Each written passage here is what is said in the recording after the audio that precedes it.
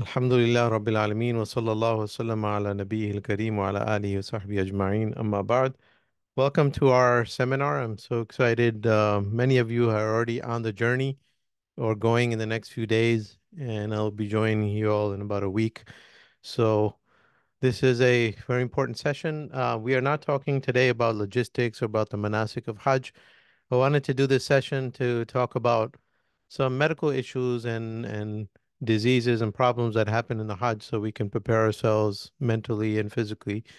Um, so, and I'm going to do this, there's no formal presentation. I'm going to speak about specific items and we're going to feel free to jump in at any point and ask your questions. But generally, what we're going to do is I'm going to discuss the common things that happen in Hajj for everyone, even people without any medical condition.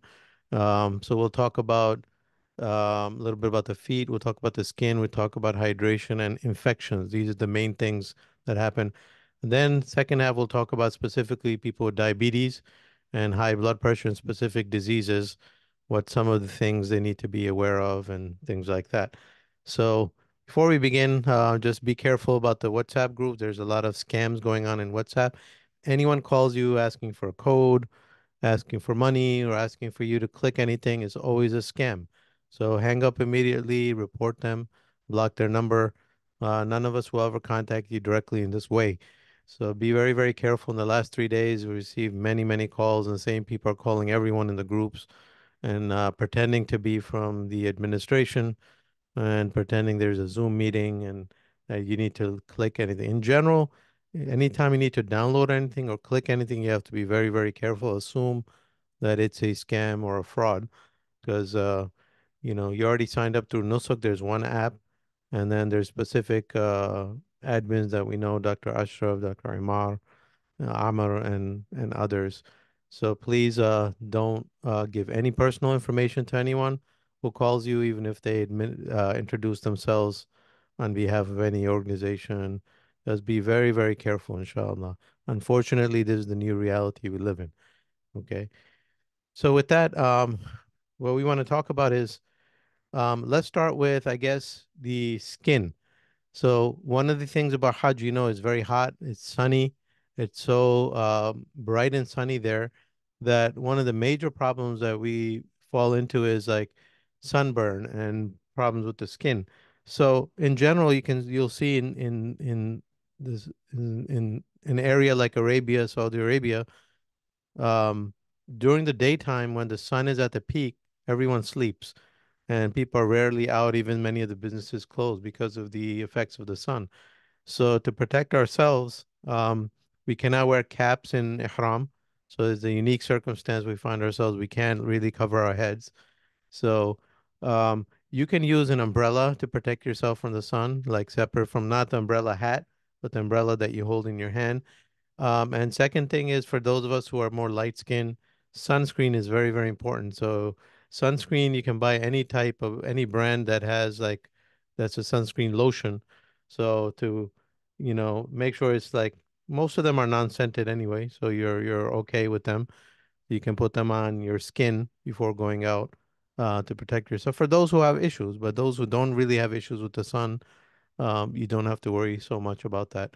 So uh, the sun and the skincare is important. Any questions on that um, before I move on to the next issue? So I'm pretty much done with the skin, and then I'm going to talk about hydration next. Anyone have questions? Okay. So that's the skin. The second thing is about the footwear because there's a lot of walking involved, and I mentioned how many miles and miles of walking with the tawaf and the sa'i, and maybe the buses will break down and we might need to walk from Muzdalifah to Arafah, for instance. So you have to be prepared to do a lot of walking. Now, I already have a video on that, so you can watch that video. I'm not going to repeat those points, but just in general, like there's some questions about the footwear. So, you have to realize there are differences of opinion on issues. So in the end, you have to follow one person or one uh, you that you trust. In general, in the Hanafi school, for instance, you have to leave the foot exposed, the top of the foot exposed, the bones on the top of the foot, the heel, and the toes. So they would recommend like flip-flops. Um, However, the view I follow and the view of many scholars is that you don't necessarily have to have flip-flops. Flip-flops actually are the worst type of shoe to wear in terms of walking from a podiatric or medical perspective, because imagine walking in flip-flops for miles at a time. So many people fall into trouble with their feet. If you can do it and you're young, alhamdulillah, but most people will have trouble with their feet. So you can have some modified version of feet. So I'll just the shoe that I'll be wearing is this one now. In Hanafi Kume, some scholars might not allow this because it's covering over the top of the foot. But um, the main issue here is that the heel needs to be exposed. It needs to be a sandal. There's a hadith of Sahih al-Bukhari I'll share with you where the Prophet ﷺ said, لا تلبسوا القميص ولا السراويلات ولا العمائم ولا البرانس. So he said basically, do not wear the things that you're not allowed to wear. So he said, do not wear, the shirts. You cannot wear pants. You cannot wear something on your head like a turban or a cap. And then he said about the shoes. He specifically, this is what he said. He said, um, إلا أن يكون أحدا ليست له نعلان فليلبس خفين وليقطع أسفل من الكعبين. This hadith of Sahih al-Bukhari. So he said, basically what he was advising people to do not to wear shoes, but to wear na'lain, which are sandals. So the Prophet commanded all the companions to wear sandals and not shoes. And he said, except if you cannot find sandals, then you wear your shoes, but you cut down the shoes below the ankles, asfala ka'bayn. That's what he said. So from this hadith, we understand, many scholars understand that main issue is the ankles shouldn't be exposed. So your ankles should not be covered. So based upon that, anything that's below the ankle, so it could be an orthopedic shoe that's like below the ankle, or it could be like an open sandal like this, that generally the ankle is exposed, part of the heel is exposed, the toes are exposed, that should be okay. And then even things like the clog that people put a picture of, in this scheme, it would be okay. So again, there would be different opinion on that, but this is an opinion that Shaykh al-Islam Ibn Taymiyyah shared, and it's from Sahih al-Bukhari. That's what I'll be following. So it's very important. Just the ankles and the heels, part of the heels should be exposed. And then for some scholars, the top of the foot and the toes as well. So if you want to be safe, you have no problem, then you wear something that everyone allows. But if you have particular issues and you follow this opinion, I'm confident that this uh, you can follow this opinion if you like, and wear something that has more support for yourself, so you'll be able to perform your rights without any disturbance, inshallah. So that's footwear. We had skincare, footwear. Any questions so far? Just feel free to unmute and then you can ask the questions. We want this to be a conversation and not necessarily a presentation. Okay. Um, the other thing, so if there aren't questions there, then the other issue is very, very important issue is the issue of hydration, drinking enough water. It's a very hot environment. It's an environment where you're always running around. Because of running around, you don't have the access to water. You forget to drink water. Plus, the heat makes you dehydrated all the time. So whatever water you drink in a normal situation at home, you need to double those requirements generally in a hot environment like Hajj. So drinking water is very, very important. So the reasons people don't drink enough water is one, they're afraid to use the bathroom, or they don't want to use the bathroom, so you stop drinking. But what happens is you run into dehydration that causes so many other issues. Um, and many of the issues people have, like throat infections and things like that, part of the reason is dehydration. Your body is dehydrated, your immune system is not working good. The mucous membranes inside your mouth are very dry, and that causes like most of the coughing and throat infections that we see. So for that, make sure you drink enough water. Don't worry about using the bathroom. It's better to drink water and use the bathroom frequently, even with long lines, than not drinking enough water. So water is very, very important. One of the things you can do to prepare yourself is now they make these hydration packs. So you have this company called Liquid IV. So they sell these electrolyte powder packs. So if you use these electrolyte powder packs, Generally, you put them in a glass of water. It makes the water much more hydrating. So you have different companies. You have this company. You have Prime is another company. In the U.S., you can get them from Costco and any store.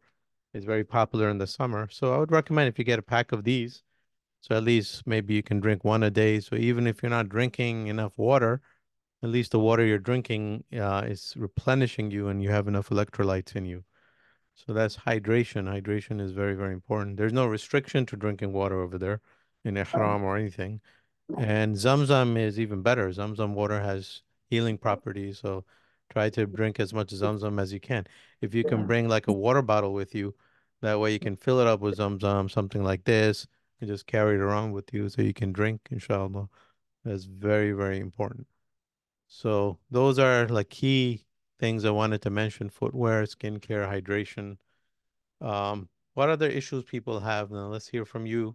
Um, Not talking about diseases like diabetes, but what other issues normal people have in a place like Hajj? Um, Sorry, I just had one question. yeah. As far as the water, is water just available there or like because my parents are going, I just don't want them to carry any excess weight. So I was wondering if they should bring like, the water canister that you showed or is just, So, available everywhere. it's a good question. So, in the masajid, water is available everywhere. There are coolers everywhere. So they've done a wonderful job in every masjid in the Mecca and Medina, the Prophet's Masjid and the Masjid al-Haram. There are coolers everywhere. And the coolers are divided into Zamzam and non-Zamzam. And then there's cold and warm water, like or room temperature water. So those who don't prefer cold water, there's labeled cold or not cold, um, and then there's cups everywhere. So the facilities are unbelievable. They're excellent everywhere you go. So you don't have to worry about that in the masajid. However, in Hajj, we're not just in the masajid, we're also going outdoors and other places. So one of the places we spend time is Mina. My understanding is in Mina, generally they have coolers and they also have arrangements, but you also always have to be prepared because there's a lot of unknowns in Hajj. Like there's a lot of travel. It could be you're in a situation where you don't have access to water immediately. Um, so like when you're walking, for instance, from one place to another, you might not come across a cooler. You might be stuck in a bus for 4 or 5 hours and the roads are gridlocked and you have nothing to do but stay in the bus. So a lot of the buses, they have coolers and they have water bottles, but suppose the bus we have doesn't. So you always have to prepare for that. In the masjid, in the Makkah hotel, and when you're in the city, you don't have to worry about anything. But I think it's still useful to have something that you can put two or three water bottles in, and just keep it in your luggage just in case for some of these scenarios, inshallah. Any other Thank questions? you. Sure. So another thing I forgot in the skincare very important. I talked about the sunscreen because of the sun, but the other issue is like when you're wearing ihram, the body parts they rub each other and the skin gets irritated, especially like in the armpits here and in your groin areas, because when you're walking, the legs rub to each other, and then this happens to women and it happens to men because of the hot environment. So the condition is called either intertrigo. So basically, the whole area in the groin will turn red and it turns into a rash. So that's very common. And for people who are overweight, they might have other full areas where skin touches skin. And in the heat with the sweat, and we're not allowed to wear underwear for men. So that's a huge issue. So one of the best things you can do for that is something called simple as Vaseline. So you get Vaseline, a bottle of Vaseline, and you can rub it. And Vaseline has no scent, so you can rub it on some of these body parts that would like at the in your groin area, between the legs, even up here. So if you rub it there, then at least there's lubrication and it'll prevent many of these conditions. Now, Vaseline is very messy. Once it gets on your hands, hard to get off. So another great option is you can get this in Target or Walmart. Is It's called the Vaseline brand, but it's a body balm. So it's basically Vaseline, but in a stick. So it's a stick, so you can just rub it on without getting it on your hands. So this is a must. Everyone should get one of these or two of these and use it in that environment, inshallah. Um, so that's Assalamualaikum, brother. Walaikum salam. Go ahead. Yeah, I have question. Once we wear ihram, like then we not be able to do anything, right? So ihram, there's a number of restrictions in ihram. Once you wear it, it's not about wearing it. It's once you start ihram Yeah, at the location where you're going to start ihram. So if you're coming from Makkah, from Medina to Makkah, it will be at Dhul Hulayfa, the masjid on the way. If you're going into Jeddah and going straight to Makkah, then it will be before you arrive in Jeddah on the airplane. Or it could be at the transit. So like many of our flights are going to Riyadh, Riyadh to Jeddah. So in the Riyadh, we have 2 hours. At the airport, we'll be putting on the ihram, making our intention. So once you pass that miqat, these are specific points around Makkah. That's where the real restrictions of ihram begin, and that's where you won't be able to cut your nails, your hair, and things like that. The whole time you're in ihram until you come out of ihram. So for those doing yeah, tamattu, it will be we like say you're going on the 10th to Makkah. And so if you're doing Hajj tamattu, which is Umrah and Hajj separately, then you're in ihram until you do the Umrah. And when you're done with the Umrah, 2, 3 hours, then you come out of ihram, then you're back to normal until the Hajj starts. And when we go to Mina on that day, then you put the ihram on again. But there are other types of Hajj. So it depends on what type of Hajj you're doing. Some people are doing one combined Hajj with Umrah. Then they are in ihram the entire time. There's ifrad, for instance, or Quran. So it really depends. yeah. Got you. Thank you. Mhm. Assalamu alaikum. Walaikum salam. I Yes. have a question. Okay, so let's just say, right, before we do ihram, right? I hope I'm pronouncing it Yes. correctly. Um, if we shower and we wash our hair, and let's say we use the regular shampoo that has a little scent before we made the intention, is that okay? Or, I Yeah. mean, because if, Before you make the oh, intention, it's okay. Aisha radiallahu anha, she said that she would put scent and perfume on the Prophet before, while he's about to get into ihram. So before you get into ihram, you're allowed to do everything. So you're actually the sunnah is to put on perfume, put on scented stuff. So you but do for all that. women too? No, not for women. For For women, example, like the shampoo or the deodorant, it has some kind of perfume. You advise the women to use unscented the shower before we do the intention and everything. yeah. Well, the deodorants and the shampoos, they have the kind of like it's not really scent. Like scent is where you add this perfume that kind of emits like something like. So these they Okay. have this natural like scented stuff like that's part of the substance of the shampoo. So it doesn't really go out to others. It's not considered perfume. So it would be allowed for women to use like deodorants like that, and because you'll be wearing clothes, so it doesn't go out. Like the only thing not allowed for women is to put on perfume that attracts other people or other people can smell around them. All So, right. but if it's a natural thing, part of deodorant or part of shampoo, then it would be allowed. Your hair would be covered. There's no way that's coming out of your hair. Okay. Thank you. Barakallah.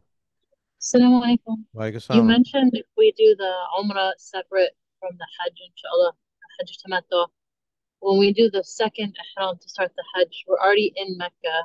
Will there be a way to redo all the Ihram processes in Mecca? Like you leave somewhere and come Yeah, back, so or you do it from the hotel in Makkah, so you don't have to go out to the place. But the second ihram, you do it from the hotel. So you would like take a shower in the hotel, and you would in the hotel room you put on the ihram and make the intention, and you can go out to the you don't have to masjid. go back to the miqat again? No, you don't go back to the miqat for the second one. No, this is Jazakallah. Hajj. Now you're going to Mina. It's not like the if you were to do a second Umrah. Let's say you want to do a second Umrah, just an extra Umrah, then you would go out to the miqat, like Masjid Aisha, for instance, um, and then you put on the ihram, you come back. But this part of the Hajj, you're going to Mina now from Makkah, you put on the ihram there. So we start the Ihram process at the hotel and then embark on the Hajj part. Yes. Yes. Jazakallah. Barakallah. So, footwear, skincare, hydration. What about nutrition? Maybe we can say a word about nutrition. Like nutrition is important. You don't like running around. Sometimes you're not eating well. Um, So this is it's a tricky one.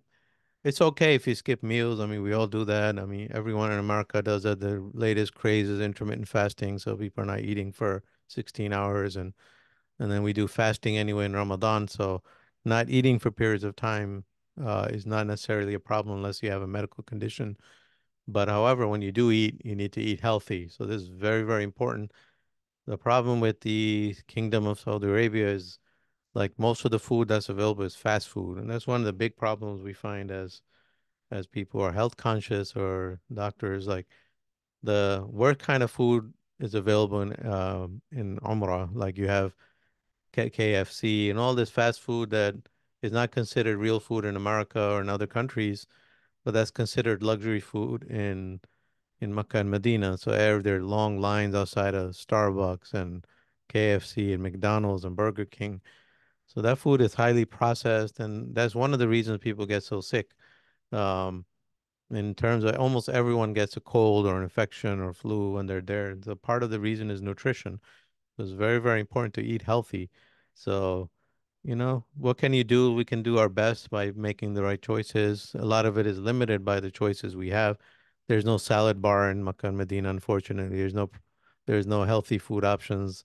That would be a great business idea. Somebody should remind some of these businessmen that in the other countries, like healthy food options are becoming very profitable.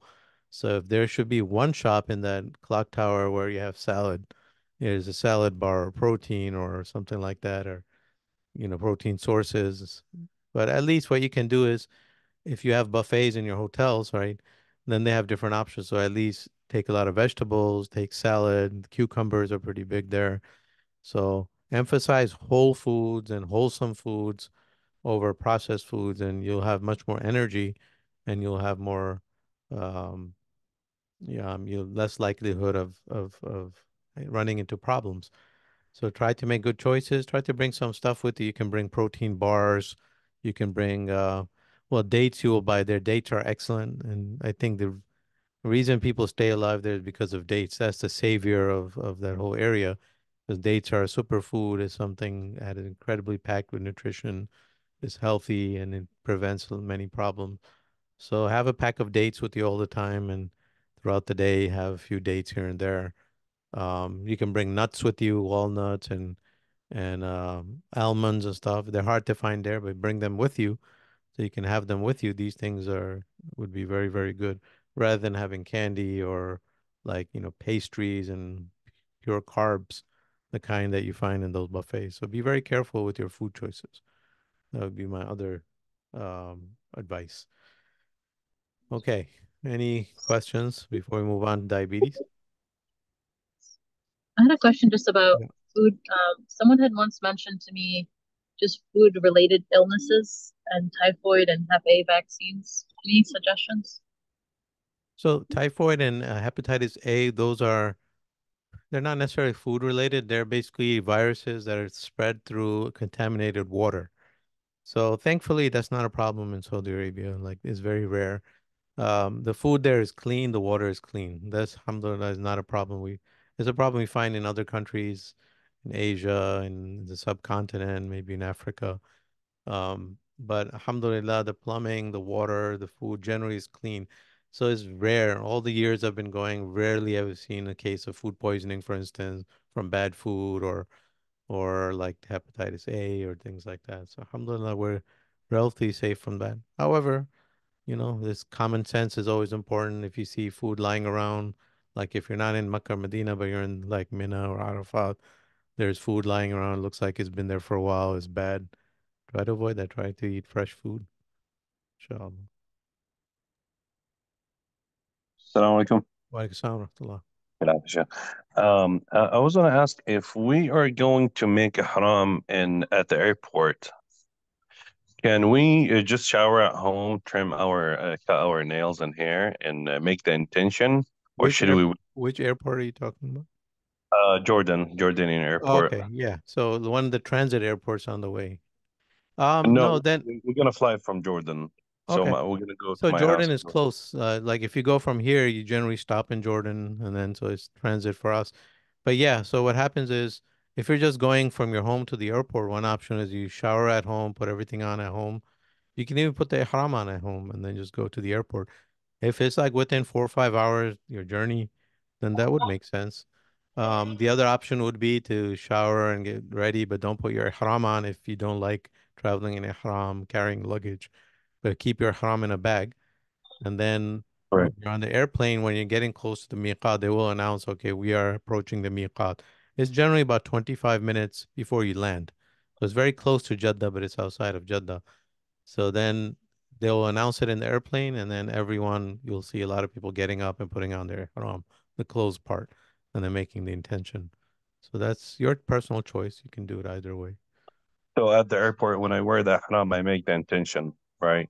And I pray to rak'ahs. Yeah, then you can do it like that. Or you can do it that way, and then you're already in the state of ihram, or you can put on the clothes and save your intention. That's another option until you get to the miqat.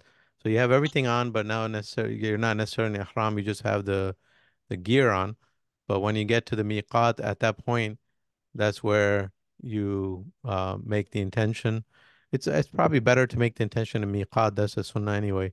When you're entering the boundary, and then but two rak'ahs will be very difficult on the plane. You could do it at your seat, but showering will be difficult, and some of the other things will be difficult. So either way is okay. It's probably more preferred to put on your stuff, but don't make the intention until you reach the miqat or close to the miqat. Okay. And the second question is for the sandals you showed us, Mhm. can we wear the same one but covered on the toes? Yeah, so there's difference of opinion. So according to this hadith, the Prophet said, if you don't find sandals, then take your shoes and just cut the ankle part to make the shoes low. So based on that, many scholars say the shoes can be closed, just the ankles and part of the heel needs to be uncovered. So based on that opinion, you can have something that's covered. A lot of scholars would disagree and will say, no, we need part of the feet to be uncovered. That's what the sandals are. Um, so you have to pick what you're going to follow. Right. I believe the ankles, Sheikh Ala, who's a senior imam in our group, I asked him, and his opinion was the ankles and the heels are the main thing, not the top of the feet or the toes. So even the shoe, if you have a regular shoe, just a regular shoe, you just collapse the back part. So your heel is exposed and your ankle is exposed, and even that would be technically allowed. Okay. Jazakallah khair. Barakallahu fi. Assalamu alaikum. Wa alaikum assalam. Yeah, I have a question regarding the two rak'ahs after the ihram. I learned that it's like it's not a sunnah to do a two rak'ahs, especially for the ihram, right? Yeah, so it's not one of the strong sunnahs, but there are some scholars that do recommend it. So there's a difference of opinion on whether it's sunnah or not. Um, so Allahu alam, there's a difference of opinion on that issue. Most people do it. Most people recommend it, but there's some scholars that know it's the niyyah that's important in the prayer. Mhm. The dua, sorry, by prayer I meant dua. So you make intention, you make dua, but the rakahs are not important. But I think majority of people they do the two rak'ah. So if you have the ability to do it, you should do it. Mhm. Jazakumullah khairan. Barakallah. Anyone else? Assalamu alaikum. Wa alaikum assalam wa rahmatullah. Go ahead. One is So I have a question. Like I'm going to Doha, so from Doha to Jeddah. So I intend to do. I have a 1 hour in Doha layover.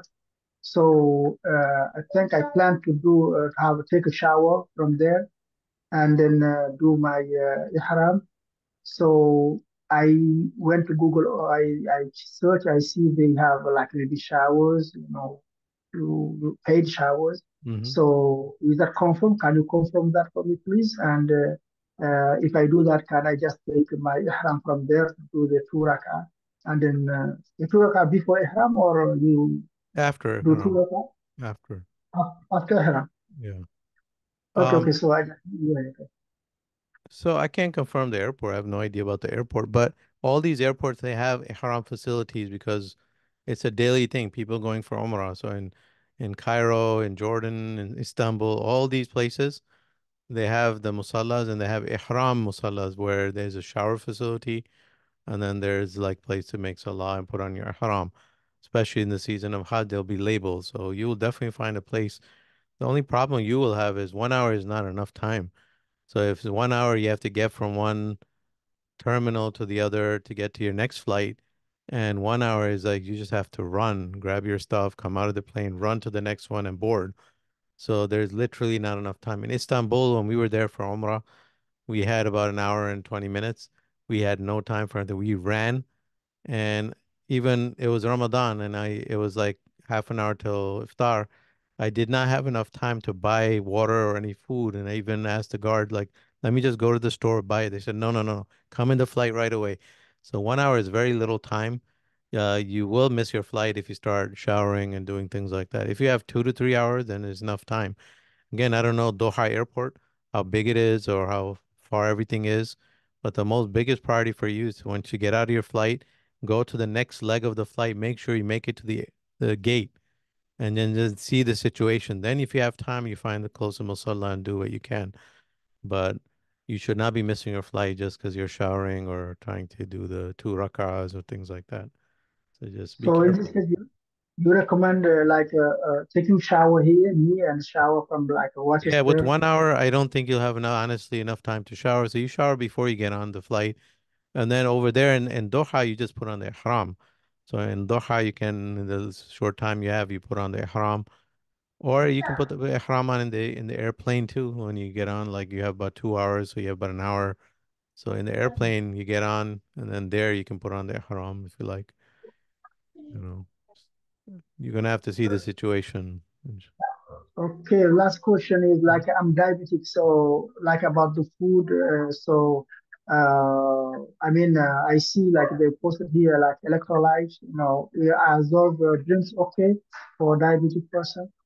So this one, the one I buy, well, this one has like some sugar, but they have sugar-free electrolytes. So Liquid IV makes sugar-free one. So if you're diabetic, you would buy the pack that's sugar-free. So that would be excellent for you. Um, so yeah, they have sugar-free versions of everything. Now, with that, let's talk about diabetes. So Okay. diabetes is very, very common. So and diabetes is a complicated uh, process. There's different types of some people have diabetes that really is almost like not having diabetes, or there's not a lot of things they have to change. Other people have diabetes that's controlled with injections, so it's very brittle, very serious, very severe. So with diabetes, you have to have access to food all the time. If your sugar drops, that would be a problem. So most diabetics, they already know these things. So diabetics generally have like snacks with them. So all diabetics, like the more severe diabetic, they should have in their possession like nuts, dried fruit, dates. Dates are the best thing in case in all this exertion your sugar drops and you don't have access to a meal. You put a date in your mouth and you'll be okay. So make sure you have access to things like that. Um, and eating like in these buffets, they will have like these donuts and pastries, and the donuts and pastries are such low quality in unfortunately Makkah and Medina because they're mass produced. So they're even worse than the quality we have here. So a lot of people will have tea and coffee, put sugar in, and they have all these pastries that are just like nothing but white starch and white carbs. So that will make your sugar spike. So with diabetic, your sugar, the danger is going too high and the danger is going too low. For going too low, you just have dates and have something like healthy just to deal with that. But getting too high, try to avoid all these carbohydrates, have high um, white carbs. Try to go for like complex carbs, like brown bread over white bread and things like that. So you just have to manage yourself. Everyone is different. Diabetes is no one solution for everyone. There's so many types of diabetes, and every single person is different. So you have to know yourself.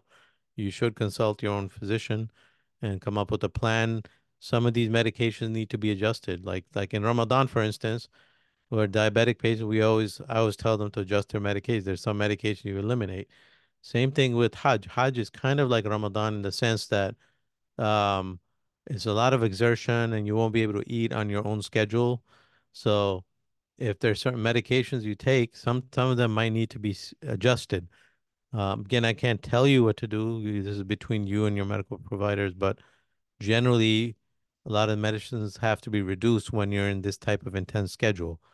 So if you're running around, your sugar is going to be lower than usual. You're going to be sweating a lot. You're going to be dehydrated. So if you're on these strong medications, your sugar might drop. So you have to be aware of that. You should consult your doctor, look at the regimen that you're on, what kind of medications you're on, um, and just see what can be adjusted, and you have to know yourself. I'll be there in our groups at least, inshallah, and with glucose machine, and so I can help in any way I can. But everyone needs to be their own doctor. Everyone needs to take care of themselves and just be mindful of diabetes. There's so many things in diabetes that we need to be think about.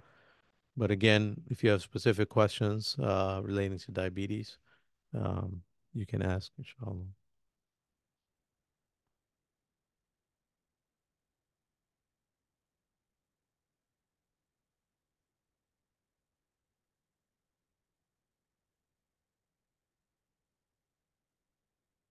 So if there's no question, then the other condition, the last condition I want to talk about is hypertension or high blood pressure. A lot of people do have high blood pressure, and high blood pressure is um, it's also different types. So one of the dangers there is from um, running around overexertion. The blood pressure can get too high or it can get too low. Same thing like diabetes. So if it gets too low, you'll get dizzy and you might pass out. That can happen with dehydration. So you need to have electrolytes. That's very important, and hydration. The other thing is running around and all the tension that's involved and all the things that can go wrong, they do go wrong, and more than that. So there's a lot of stress and tension in Hajj. That's part of Hajj. And that for many people with high blood pressure, it causes the blood pressure to go up and can be so high that can cause, God forbid. Assalamu alaikum. Yes. There is a salt capsule. It is okay for the electoral. There's a what? It's the salt. What is that? Salt capsule? Salt stick capsule. I don't know what you mean by salt capsule, but it's probably the same thing like these. Like these are electrolytes. It probably comes in capsule form. So those are electrolytes for hydration. So is that okay to? Well, I can't tell you it's okay, but if you're for really bad people with very high blood pressure, they have to, or heart failure, for instance, you can't have salt or electrolytes in you. So you have to be careful. So if you have heart condition like heart failure or very, very bad blood pressure, like you're on 3 or 4 medications, then you have to be careful about these things. For everyone else, normal people or people with just like mild blood pressure that's mostly controlled, maybe they're on one medication, then it should be okay. It really depends. Everyone's individual. I can just give you general guidelines here. Okay, thank you. So that's blood pressure, diabetes, and then we talked about the skin, the hydration, skincare. So those are things that came to my mind. The last thing, the final thing I want to talk about is infections. Infections, okay? So most people or many people get throat infection. They get cough with mucus. They get these types of infections. And the reason for that is complicated, but it's so many people there. So many people, they have germs. One person coughing, it spreads to everyone else. So there's transmission from person to person. Second is you're dehydrated, you're not drinking enough water, you're overexerting, not getting enough rest. So your immune system is low. So those two combinations, the germs that are around you, the immune system being not as optimal state, and then also um, um, the hot environment, then the AC. The one of the worst things is they blast the AC inside the massages, sometimes so cold and bad you want to wear a jacket. When you come outside, it's 105 degrees. So hot to cold and hot to cold, that does does a lot of things to your body.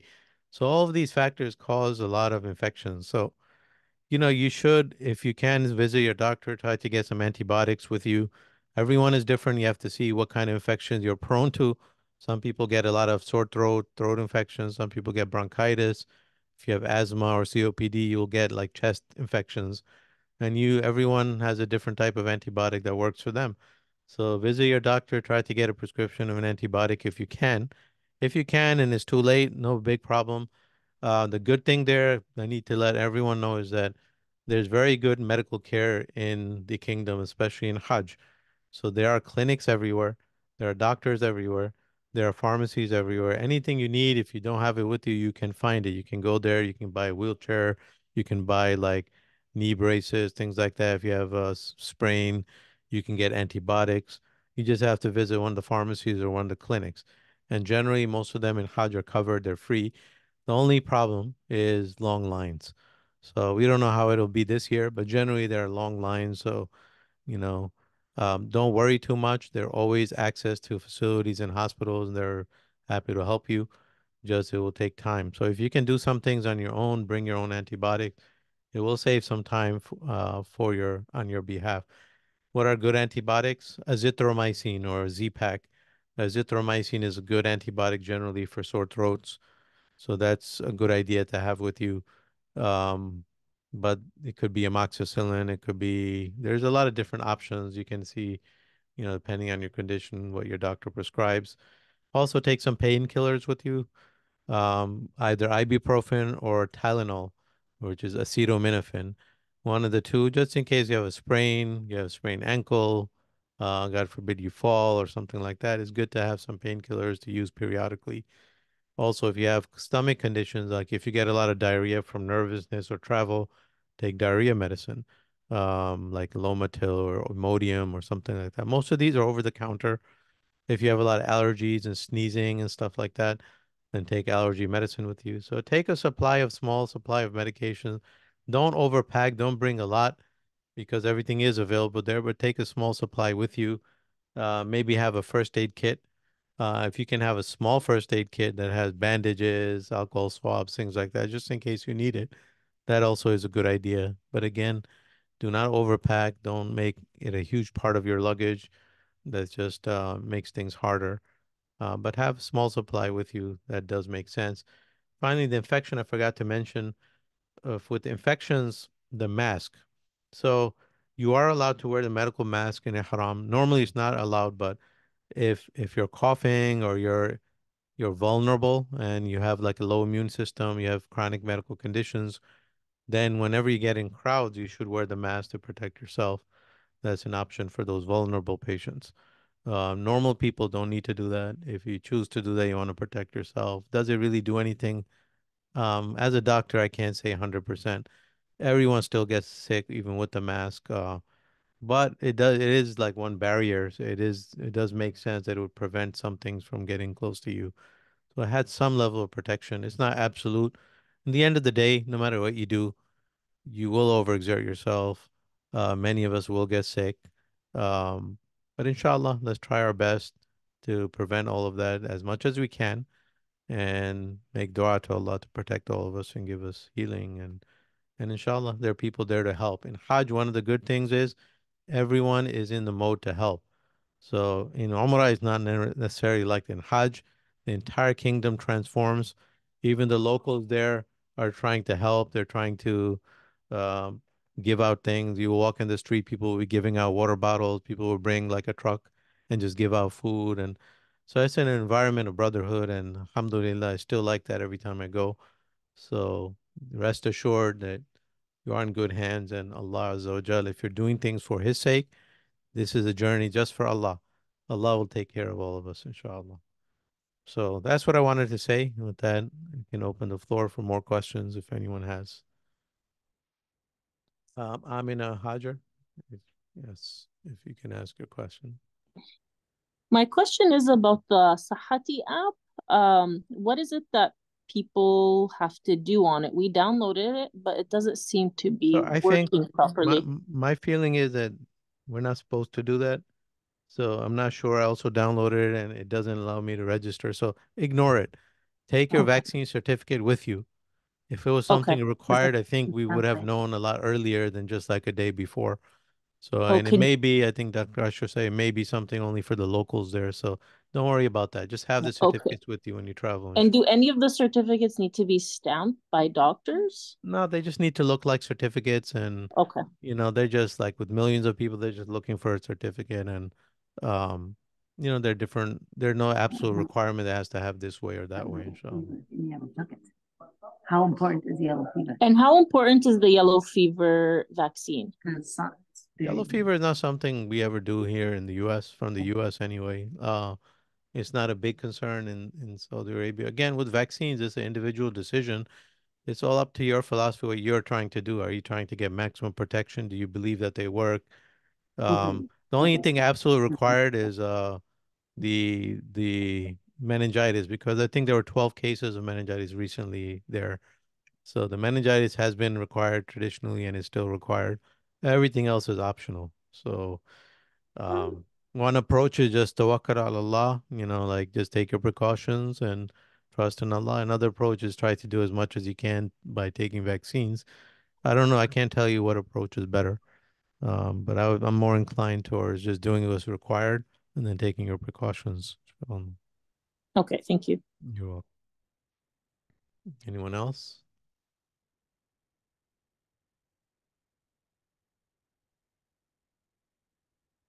No, brother. Quick question. During the Masha'ar days in Mina and Arafat, which food we should avoid? Which food you recommend that we should not we avoid? So, good question. I mean, so processed carbohydrates are very bad. What happens is when you eat, so that's what they give in breakfast, unfortunately, everywhere.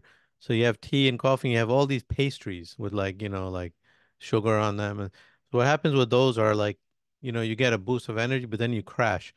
So when you eat processed carbohydrates like pastries, donuts, and cakes and things like that, like after 1 to 2 hours, most people crash, you get very sleepy and you lose your energy.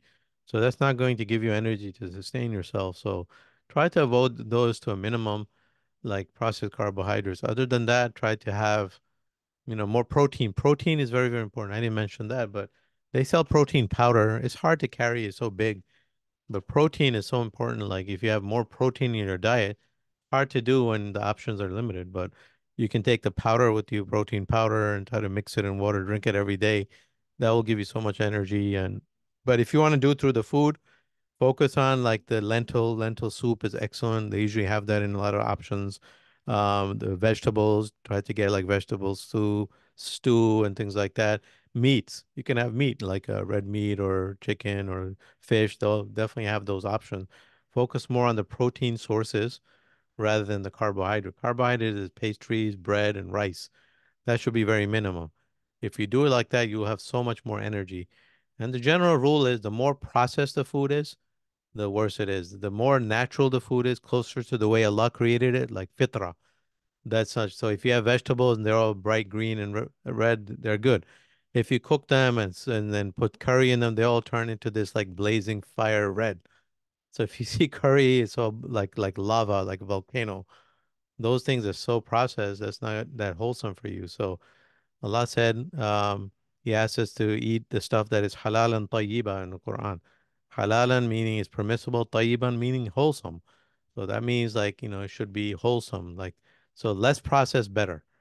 The less the processed food it is, the more it looks like the original form of the food, the better it is. So try to avoid oily stuff, try to avoid carbohydrates, try to avoid processed foods.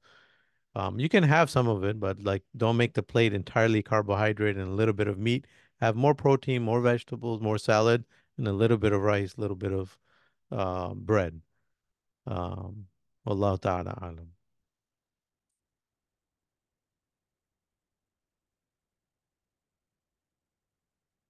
Any final questions? Any questions relating to medications, specific medications that people take? If you have specific medications, Right there.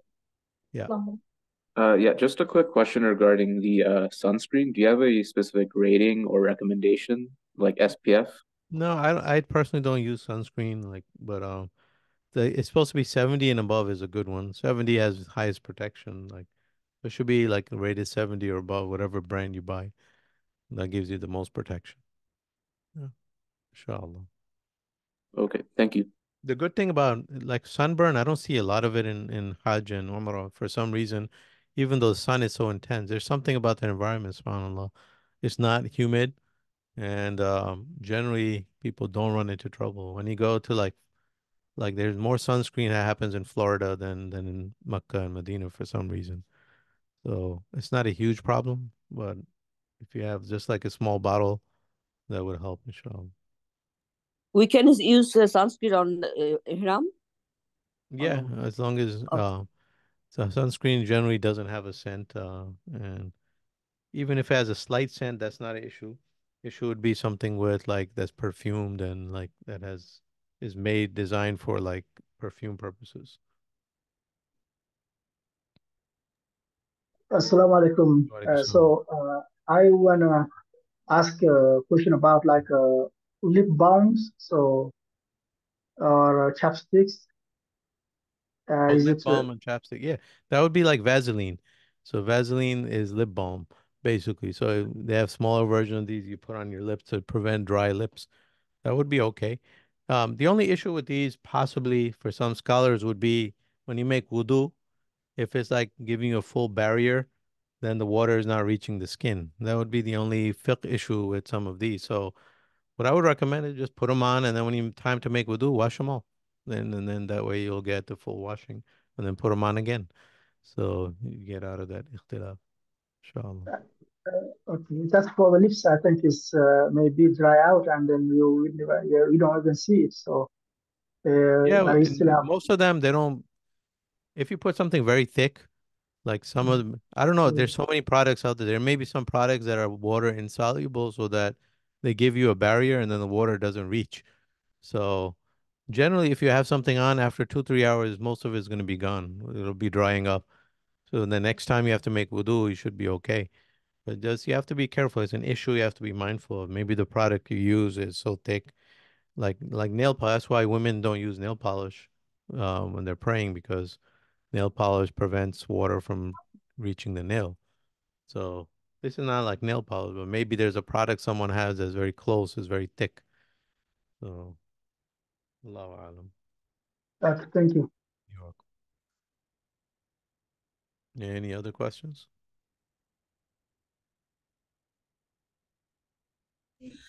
So, Salam alaikum. Like Samra.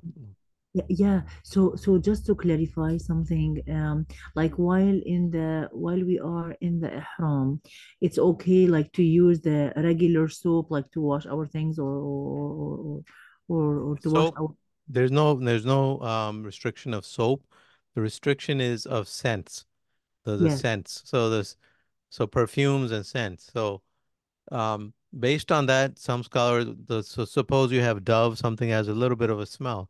So Yeah. some scholars will say, no, it's okay because that's not really perfume. It's just part of the smell of the soap. That's Mhm. something minor that they put in, it would be okay. But others will say, no, to be safe, you can use unscented soap. A lot of the soap is unscented. You can find unscented soap that has no perfume. There's no scent, there's no smell. So, but soap itself is not an issue at all. It would just be that the level of scent or perfume or smell that it has. Okay. Salam alaikum. Wa alaikum salam.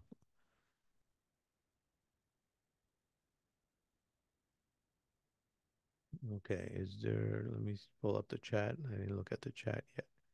What are recommended colors for women to wear in ihram? So women's ihram is so easy. Sometimes that's why I get so jealous. But women they don't have to do anything. They just go there, they make intention. Everything is normal. They can wear their normal clothes. Um, so for ihram, there's no requirement for a color.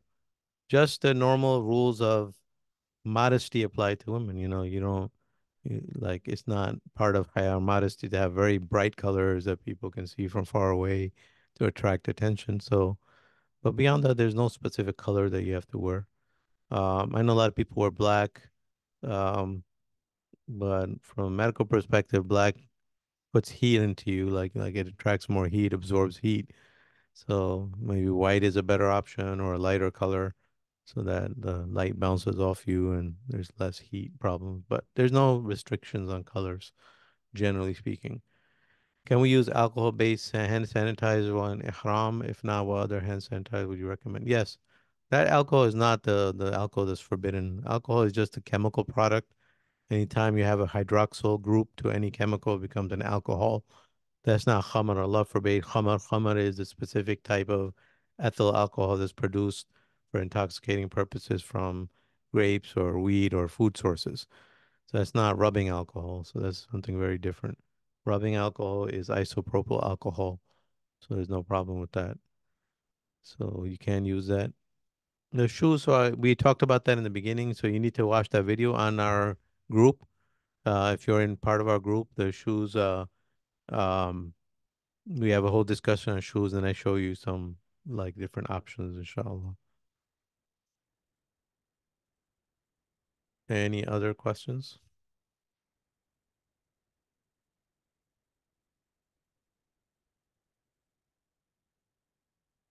Okay, so it is June 1st. I think most people are going in the next few days. Some people, the very first people have already gone, I think today or yesterday. So over the next few days, people are traveling. So there's a lot of different flights that are going to Hajj, a lot of different arrival dates. So, just be mindful of that. We have a large group, it's under a larger company. So it's hard to like predict who you're going to be with. And I just got my flight information recently, just 2 days ago. Now I know where I'm going and when I'm going.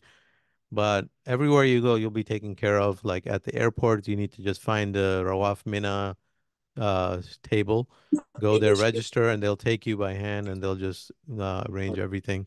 In the hotel, things will be taken care of. So just don't worry too much about these things and just be mindful that Hajj is a massive, massive undertaking with millions of people in one place, and anything that can go wrong does go wrong.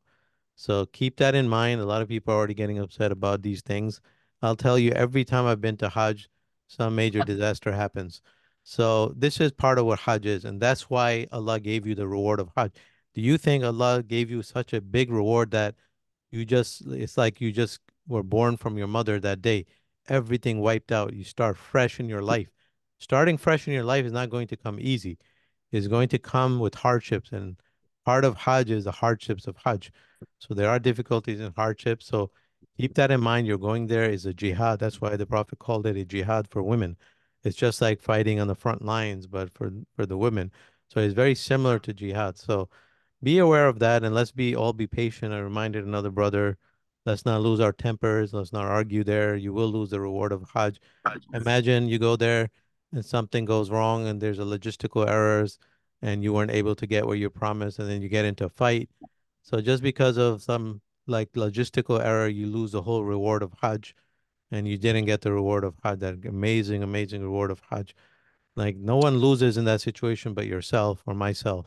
So let's just be mindful of that. Let's keep our tempers under control. Let's be patient.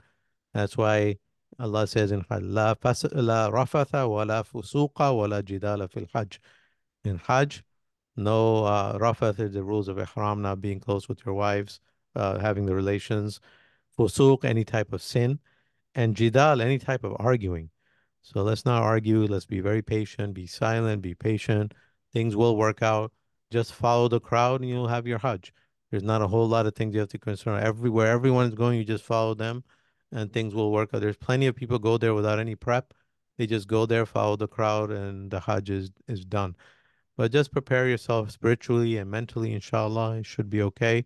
And be very patient with each other. And inshallah, you put your trust in Allah. Tawakkul ala Allah. Put your trust in Allah, and Allah will take care of you. If you put your trust in all the preparations and the asbab and all the this and that, you will be disappointed. So let's have that mindset. And inshallah, may Allah bless all of your preparations. May Allah give you all a safe journey. And may you all reach there safely. May all of us have a safe and beneficial and blessed Hajj. And I hope to see many of you there soon, inshallah. So with that, let's make dua for each other. All of you make dua for me too. So, yes, brother. Was there a question, brother? Hello, Assalamu alaikum, brother. Wa alaikum assalam wa rahmatullah. Actually, me and my wife going on June 10th, inshallah. Okay. But I have a question about the health. Some medicine we take. Like I take one cholesterol medicine and blood pressure, like a low dose, and those I have to take every day. So I can carry with my backpack, right? Yeah, of course.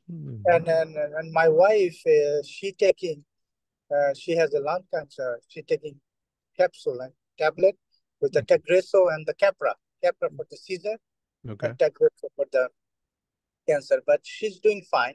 She's okay. So this medicine is gonna be any problem with the hot weather, like a temperature wise? I don't think Because so, but the Keppra, like the seizure is like when you're stressed, your body's stressed, sometimes it can precipitate seizures. So you have to be careful about the seizure part. yeah, So try to have her like not walk, exert herself, take the buses, and uh-huh, try to have her in like the cold environment and not be in the sun too much as right, you can. Maybe when in the Jamarat, like when you stone, you uh-huh, can do on her behalf, let her stay in the tent and you take her stones and do it on her behalf. So she's not walking like 45 minutes in the sun. And okay, so for her, if it's with the cancer situation, the seizure uh-huh, situation, you should be more uh-huh, careful and yes. let her rest and do some of the things on her behalf. And the tawaf, maybe she can use the wheelchair or the services they have with the scooters. Physically, she's strong. She's okay because Okay. we went to Umrah a couple years ago. Okay. She was doing so well over there. Alhamdulillah. Alhamdulillah. She don't even feel anything. She was very healthy woman. Alhamdulillah. So, but this time still she's okay. But we just have to really push on the Arafat and the Muzdalifah Mina. Because it's hot weather, and Yeah. plus we have to walk a lot. You know, Yeah, you have running to around. pick, you should try to pick and choose what you want to do. Like some Yeah, people prefer exactly. tawaf is the greatest, one of the greatest acts of worship. So if you have to, like, you're not absolutely required to use a wheelchair, but you will. So maybe you do the tawaf by foot and use the wheelchair for the sa'i in Safa and Marwa because that's longer and there's Exactly. more reward in the tawaf. So you have to pick and Exactly. choose what you want to do and where you want to rest. So you can think about things like that. And then Jamarat also maybe you can do on behalf, but Tawaf is so special. If you have energy, try to do it on foot. Try to do Mhm. it, Yeah, especially if you get into the first day. time she did. Last time she did on the Umrah. She has like I say, she's healthy woman. So far, inshallah. Allah bless her. Uh, Inshallah, Allah she's protect been, all of you. yeah, Alhamdulillah. Inshallah, yeah, it should it's be been okay, 3 4 inshallah. years, but she should be fine. But the Mina and Zamarat and Muzdalifah, those stuff. Any transportation for her, like a kind of because it's quite a Yeah, walk. there's Um, transportation for everyone. They're not asking people to walk. There's okay, transportation for everyone. Alhamdulillah. okay. The only major issue would be, I guess, at the end of everything, Uh-huh. after you do the Jamarat on the first day, the 10th, and then you do the stoning, you have to do the tawaf And it's al-ifada, very the easy, main huh? tawaf of Hajj. Huh. That will be a challenge because all 3 million people are Right. trying to do that, or ever how many million people are there. And then everyone's going at the same time. So there you need to like try to find proper transportation for her because it's a long walk. Exactly. Yeah. Okay, but they have available there, right? Transportation. Yeah, there'll They have be a plenty of transportation, it's just different option, different price. But different. that's the Yeah. only part that the group is not arranging. Everything else, we have our own buses, nothing to worry about. Exactly. But at the end, when you have to go to Mecca to do the tawaf, Uh-huh. then there it'll be a problem. So one option you don't have to do it the same day. You can go back to Oh, okay. Mina through our transportation, rest, and do the next day when there's less crowd.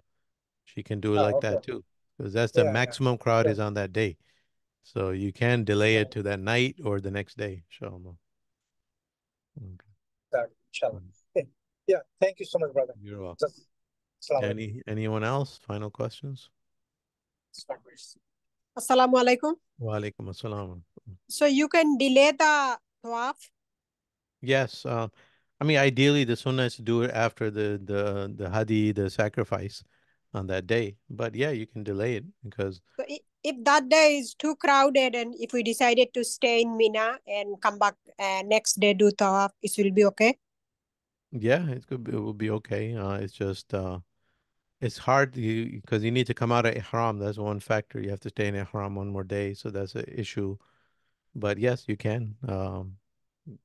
There are some people that do it at night. Some people do it the next day. But majority of people do it that day because that's the sunnah. But you can delay it. Okay. Jazakallah. Inshallah. Anyone else? Yes. Yes. Hello. Yes, go ahead, brother. Yeah. My question is same. Is like the 10th of Zulhijjah when we are the hadith done and you shave your head. After that you take a shower. Then you take up the ihram, right? So do we have to use the ihram to do the tawaf, or without the ihram we can do the tawaf? That's a complicated question. Generally, you're in the ihram and you take it out after you finish two of the three rites. But suppose you do technically, like if you do the jamarat, you do the sacrifice, and you cut your hair, then three of the things are done. Then technically come out of ihram and do it. But majority of people do it in the ihram. So because you don't know like when the hadi sacrifice is done and things like that.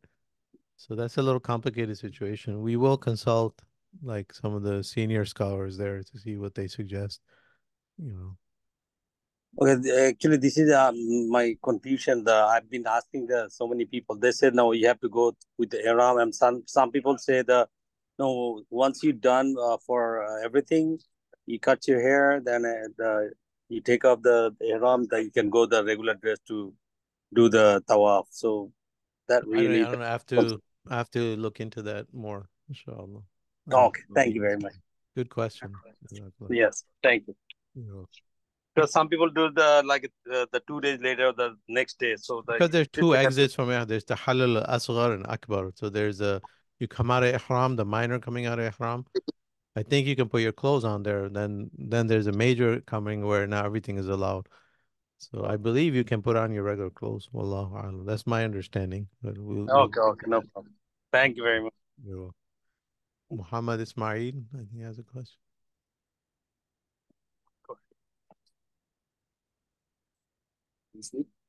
Yeah.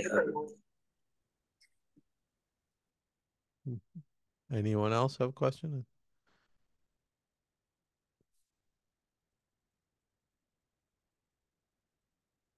Okay, then let's conclude then, inshallah. Hope to see you all soon and make dua for me, make dua for each other, and inshallah, you'll have a great and wonderful Hajj. May Allah accept it from all of us. Assalamu alaikum wa Wa alaikum rahmatullah. salam. Thank you, brother. Assalamu alaikum.